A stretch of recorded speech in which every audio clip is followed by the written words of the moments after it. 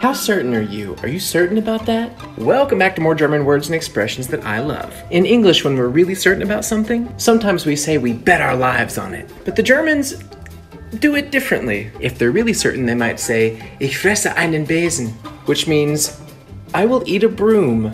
If you weren't the one that I saw at the party, I'll eat a broom. If you don't like this potato salad, I'll eat a broom.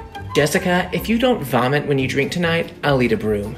Jessica's got a problem. Please like and share, otherwise I have to eat a broom.